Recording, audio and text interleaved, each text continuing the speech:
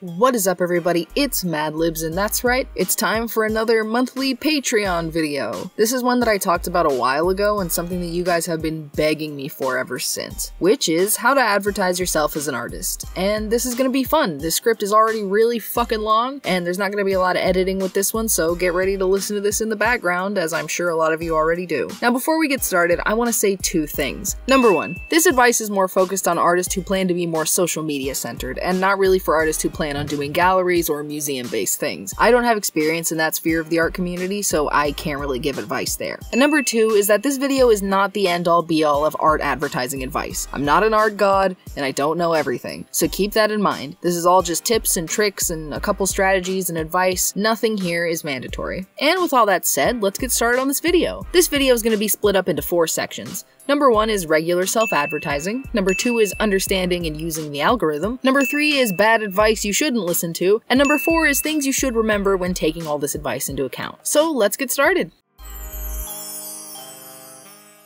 We'll start off with the basic, more community-centered stuff you can do without tactics or in-depth knowledge of anything. First things first, you're going to want to set up your profile, because your own profile is one of the easiest ways to self-advertise. For example, your profile picture, the thing that is constantly attached to you and everything you comment or post all over the internet. Make sure that your profile picture is an example of your own art. As tempting as it is to make it a shitpost picture or a meme, making it one of your best pieces or a good drawing of your persona is the best route to take. I can't tell you how many times I found artists I like just by being impressed by their profile pictures in a comment or a post. It's easy, it's free, and advertises you all on its own. Also, if you have accounts on multiple social medias, try to have the same profile picture on all of them so people recognize you and you can start building your brand that way. Alright, now that your profile picture is set up, let's move on to your actual posts. First things first, you should probably have some. Make sure that before you start doing any kind of big advertising that you actually have work to advertise, because nothing is more deterring to people that want to follow you than going to your profile and seeing that you have no work to show. Even if you're great, most people won't see a reason to follow you if you aren't posting anything. The amount of posts that are good to have really depends on what social media you're on. For example, on YouTube, having like 4 or 5 videos is probably a good start because videos take time to get through and give you a pretty good idea of the channel. Or on Twitter, you don't have to have all that many because, you know, they take up quite a bit of space on their own when you scroll. However, on something like Instagram, where the posts are all cut into tiny cubes, you might need a few more to make your profile look fleshed out. Make sure you take time to fit that to whatever site or social media you're using. And once you've got a decent amount of posts, it's time to put the best ones front and center. Now, once again, for places like Instagram, this is hard because all your posts are front and center, but for places like DeviantArt or Twitter or YouTube, it's a lot easier and it's something you should take the time to do. If you're on DeviantArt, make a collection of your best pieces or fan art or something that'll get you attention and put them on the front of your profile. If you're on YouTube, take your best or most relevant video that will get attention and put it on the front of your channel. If you're on Twitter, make your pinned tweet your best piece or a collection of your best pieces. This way, you're putting your best foot forward when you make your profile. Be sure to update this kind of thing pretty often because I'm sure we all know how a drawing can go from amazing to absolute shit in our own eyes pretty quick. And the last touch for your profile is to give it a bit of a theme. Now, I don't mean make all your posts one color or make all your tweets or thumbnails the same or one theme because I hate that advice. I mean give everything outside of your post a theme. For example, make your profile picture and header image on Twitter or YouTube similar or make sure they complement each other. Or give those little story highlights on your Instagram a matching color scheme to your profile picture. Or if you're on Tumblr, you can give your whole blog a matching theme or color scheme with the editing your blog feature. This usually gives people who visit your profile a nice little, ooh, that's cool, reaction and can get them to stick around and look at your stuff a little longer. Another thing to do when making your profile is to keep your post types consistent. This is because if people see a drawing that you made and then they check out your profile and see only 2 drawings and 50 random posts about your cat or some stupid poggers memes, they're not going to follow you. And if people follow you without looking at your profile, they're most likely going to unfollow you once a post that's nothing like what they followed you for shows up in their feed. I mean, come on. We've all unfollowed people for posting too much shit that has nothing to do with why we followed. We know how that feels. Now, I'm not saying to post the same thing every single day or post the exact same type of thing, but try to make sure that what you post on your art account is relevant to your art, like posting works in progress or behind the scenes or really anything that's relevant to your art or whatever projects you're currently working on. This was advice that I personally ignored for the longest time. I thought I would be just fine if I posted whatever I wanted and just posted art when I made it. I thought I'd have a great art profile that way, some fucking how, but it doesn't work that way. Not only does it make people not want to follow you if they only like your art, it can make people not want to follow you if they only like your personal posts. And even if people say fuck it and they follow you anyways, then you're gonna have a real hard time trying to figure out your audience, which is terrible if you want to advertise. Because you have to remember, you advertise to both your followers and the people who have never heard of you. So moral of the story is to keep your art and your personal posts separate. Make one account for art and another account for whatever else. Do not make the same mistake I did. Alright, now that your profile's all set up, it's time to actually start promoting yourself. And before we get into the juicy strategies, let me give you a few small, easy tips that will really help you in the long run. And these little tips are all centered around one thing: interact with the art community. I know you've probably heard this a million times and you're tired of it, but it's true. The more things you comment on or like, the more people will see you. Just think about that thing I said earlier about finding artists with their profile pics. How do you think I saw them? They were commenting on stuff. And I'm sure that you, the person watching this video, yes, I can see you, quit sitting like this, it's bad for your back. I'm sure you've done the same thing. Followed somebody because something they said or their profile picture interested you. And if you're active in the community, people will start to notice you. Another way to get noticed easily is to follow smaller artists or artists that are around your size. Because again, I'm sure we've all gotten a notification that someone's following us and decide to go check out their profile out of curiosity. And smaller artists are more likely to look at your profile out of curiosity than huge artists who have hundreds of followers a day. Another thing you can do is participate in easy art challenges. You can do the usual draw this in your style, or if you want to find even easier ones where you can show off a lot of your art at one time, you can do art versus the artist, or year in review, or one of those things where you just show off your progress. A lot of people like to look at those kind of things and follow the tags of art challenges, so this can get your art in front of a lot more people than you'd think.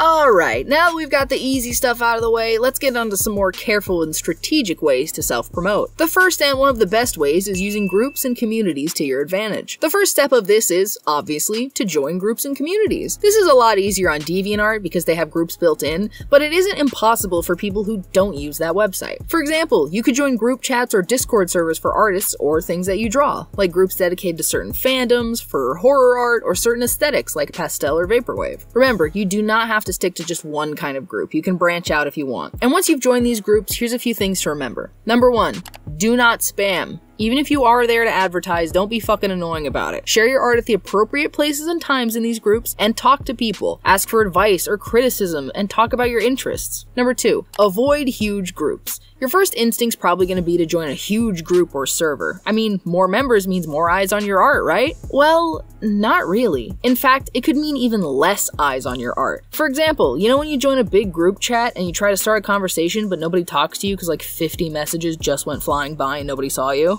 It's the same principle. So when joining groups or servers, don't just join the big ones. Find some smaller or medium-sized ones to shake things up. That way your work is going to stand out more instead of just being another drop in the pond.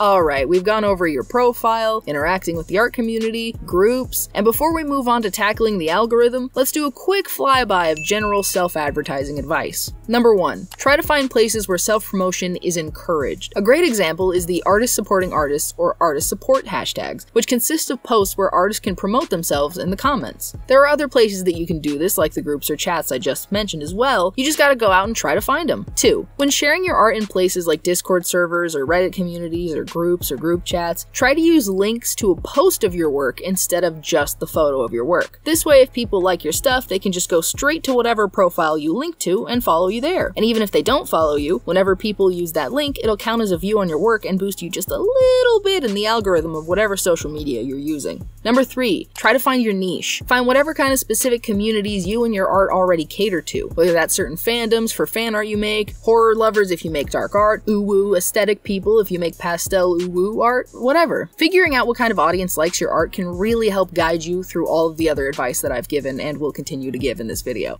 Number 4, and this is kind of a hard one to deal with, the post that you like the most isn't always the one you should promote. It's a really hard pill to swallow, but it's true. I think we've all seen it in action. When you post something that you worked hours on, it just gets a few likes, but then a quick sketch that you didn't really spend time on gets way more. That's because everyone has different tastes than you, and the thing that you're the most proud of personally might not be the thing that the most people will like. So before you start spreading around certain drawings, try to remember that before you make that decision.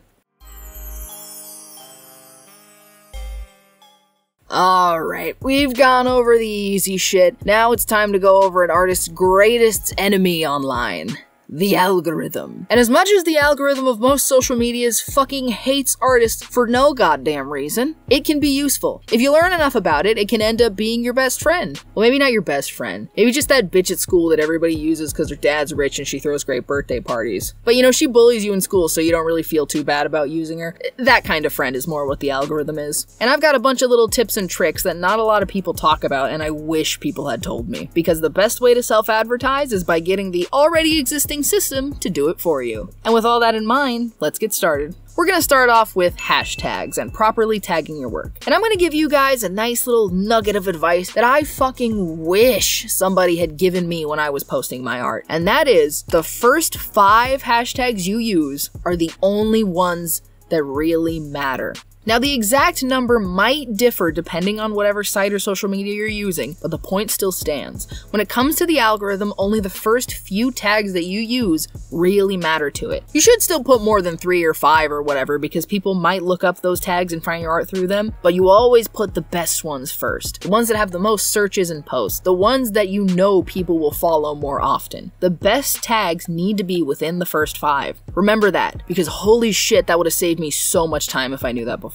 Alright, now that you got your first 5 tags, let's talk about the rest of them. Make sure that you aren't just tagging it with random stuff that applies to whatever you drew. Try to use tags that you think people are actually going to be searching for. Like if you drew Connor from Detroit Become Human, instead of tagging it with hashtag Detroit Become Human, hashtag DBH, hashtag Androids, hashtag PlayStation Games, tag it with stuff that people are going to search up, like hashtag Detroit Become Human fan art, or hashtag Detroit Become Human whatever character you drew, hashtag DBH fan art, hashtag DBH whatever character that is. Once again, things that people are actually going to search for when they want to find art like the kind you drew. Another type of tag that you can use to your advantage are community-based hashtags. Some common ones are hashtag artgram, hashtag artists of Instagram, hashtag artists on Twitter, ones that brand you as an artist and push you more into the online art community. After that, if you still have space, then you can just put whatever fucking tags you want in there. Speaking of all these tags, a quick thing to remember is to make sure you separate them from your caption. For example, doing this on Instagram. It just makes your captions look nicer, honestly. Speaking of captions, that's something else that I have advice for, which is try to put keywords in the captions of your work. Like if, again, you're drawing Connor from Detroit Become Human because he's amazing and I will fight anyone who says otherwise, instead of just captioning it with some blue hearts or something, you can put Connor or Detroit Become Human, Connor, or here's some fan art of Connor from Detroit Become Human. That way, if people are looking up any of those keywords and they're not using hashtags or they're just looking it up on Google or something, your art could pop up because you've used it in your caption and also your tags probably. Alright, now that you've got your caption and your tags all set up, let's talk about when to post and how often. Something that the algorithm favors above all else is quantity and consistency over quality. Now this doesn't mean you have to post all day every day and sacrifice your quality, but you should have a regular and consistent posting schedule no matter what social media you use. If you're posting somewhere like Instagram or Twitter, you can post works in progress or simple studies or sketches in between finished pieces. Remember to post as much as possible without burning yourself out or pushing yourself too hard. However often that is up to you. You know your work habits, you know your workflow, you know your schedule, you decide your post schedule. Another thing to remember is to post at the right time. As much as I know you'd like to share that amazing drawing you finished at 3 AM, it wouldn't be a good idea to share it so late. Try to post in the afternoon or at least during the day when more people are online. And if you have a big enough audience, you can just check your statistics. This is on Instagram, I believe Twitter as well,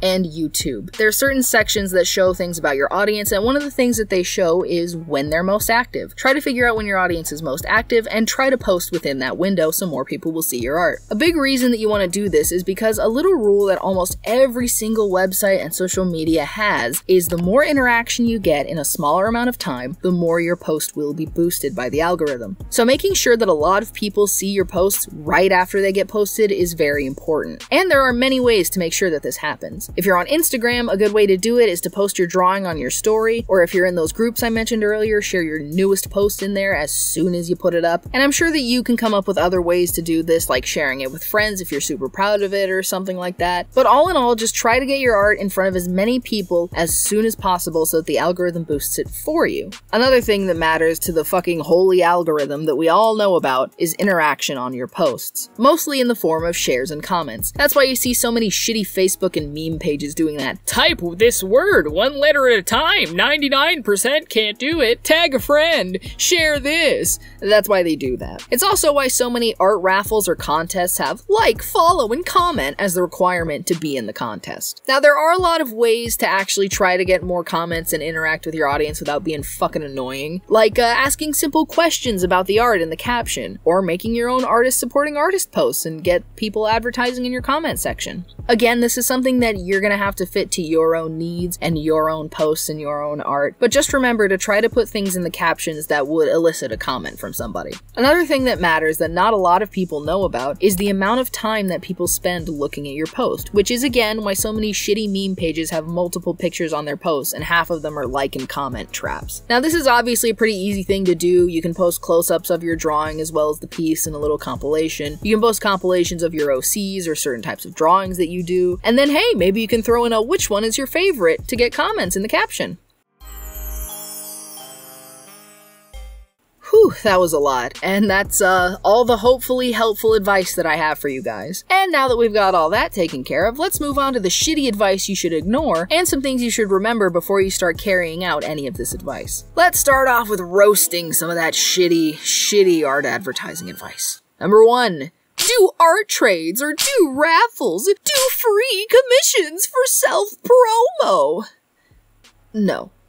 Just no. Honestly, I hear this everywhere when young artists are asking for advertising advice, and it is the shittiest thing that you can tell them. Now, I've already talked about why do free commissions is fucking terrible in my video about shitty art advice, so I won't go over it all over here. I'll just do a lightning round of why these 3 pieces of advice are so terrible, because they're honestly all within the same ballpark. Number 1. They take way too long to be worth it. I'm sure that we all know how long it takes to set up contests and raffles, or do commissions, or do art trades, and it really isn't worth the, what, 5 followers you're gonna get out of this? 2. You kind of have to have an audience to do a contest. Having a raffle or a contest with like 3 participants isn't going to be very good advertising for you, now is it? And what are you going to do for the prize? A commission? Because number 3, free commissions are nothing but extra work and stress for often inexperienced artists. If you're small enough to be doing free commissions, you're too inexperienced to be doing any kind of commissions. 4. They don't fucking work. The only people that you're going to get to do art trades or participate in raffles or take you up on your free commissions when you're just starting out are going to be artists around your size, which isn't exactly good advertising, at least not for the amount of effort that all of this is going to take. Now, this advice, aside from the free commissions, is good if you want to have fun and get to know people in the art community. I'm not bashing it. I'm not saying like, don't ever do these things. If you want to do these for fun, go ahead. But just know, it's not good for advertising. And I really wish the art community would stop holding it up as a saving grace to small artists who want to advertise themselves. Alright, next piece of shitty advice. Advertise yourself in the comments! I really hate that I have to actually fucking tell people that this is bad advice. But believe it or not, I've seen artists on Instagram and other social medias making advice posts on how to advertise yourself, telling people they should do this. They try to make it sound better with, oh, don't beg people to follow you. Oh, don't be annoying about it. Just ask people politely to check you out. No. No. That shit's annoying no matter how you say it. And the fact that I've seen huge artists acting like it isn't is so stupid. It's the worst. Don't do this. People will ignore you and also probably block you. That is, if your spam comment doesn't get immediately deleted, because that's what I do to all those comments on my page. Next piece of advice. Draw lots of fan art.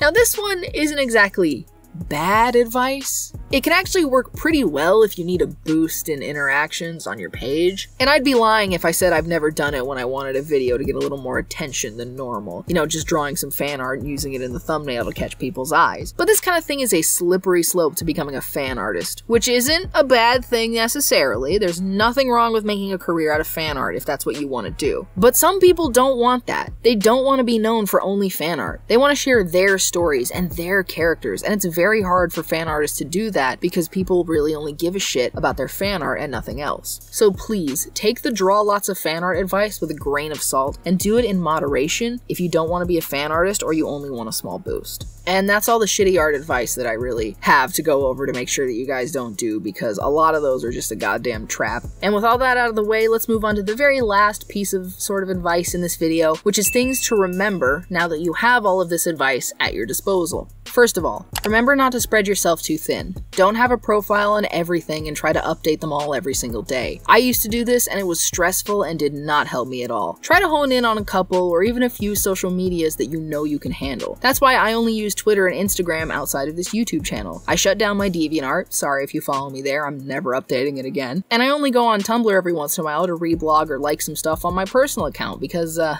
I still like Tumblr, okay? I'm sorry. It's a funny place, it's got the great art that I like. I still like Tumblr.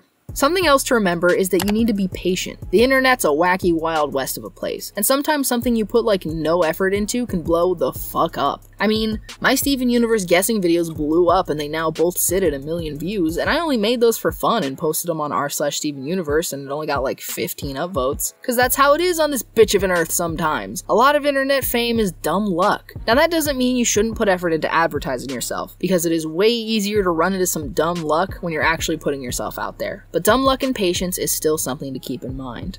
The final and most important thing, however, is do not let advertising or your audience dictate what you do. Obviously, you should go with some trends to boost yourself and listen to and respect your audience, but they are not the end-all be-all of you, your art, or your career. You are. You make those decisions. Just because something blows up doesn't mean you have to do that for the rest of your life or career. Again, my Steven Universe guessing videos blew the fuck up. I could have made like 100 more of those and gotten millions of subs and views, but I didn't, because that's not what I want to do. I want to be an artist. And as much as I appreciate the attention those videos have got me, and I could not be more grateful for them for helping me get my foot in the door, they would not have made me happy for the rest of my life. And that's what you need to remember. Don't do things because they're going to make you popular. Do things because they're what you want to do. The tips and tricks and strategies in this video are not here to change the way you do things or make you do things in the way that I do them. They're here to boost you and for you to put your own spin on them and use them to your advantage and use them to help you do what you want to do. And with all that said, that's the end of the video. Thank you guys for watching. This is a way more formal, informative video than I'm used to doing, but you guys have been begging for it, and this was pretty fun, I'm not gonna lie.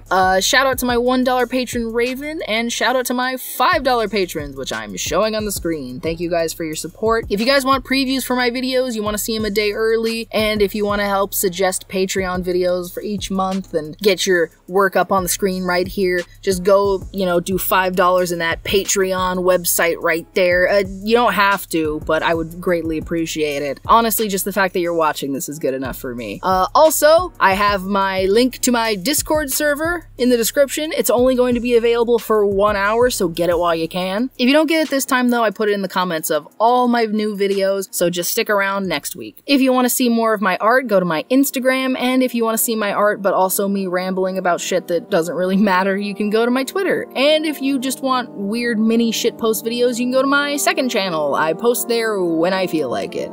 Pretty sure that's all I need to plug. Thanks for watching. Don't forget to like, comment, definitely don't forget to subscribe and join the madness. See ya!